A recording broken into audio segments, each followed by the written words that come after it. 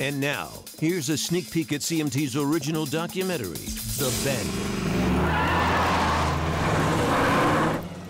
You know, in the South, they think of Smokey and the Bandit as a documentary.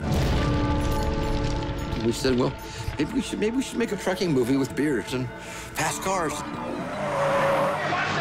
Burt struck such a chord. The humor and the honesty, it was real. What's it like to be pastor of a man who posed nude in Cosmopolitan?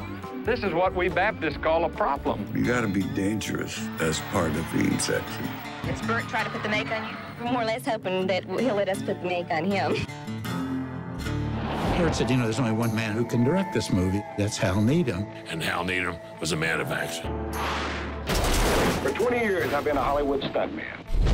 They had no faith in Hal as a director. Nice of you to drop in. Unless you have that bankable movie star, you're not going to get it made.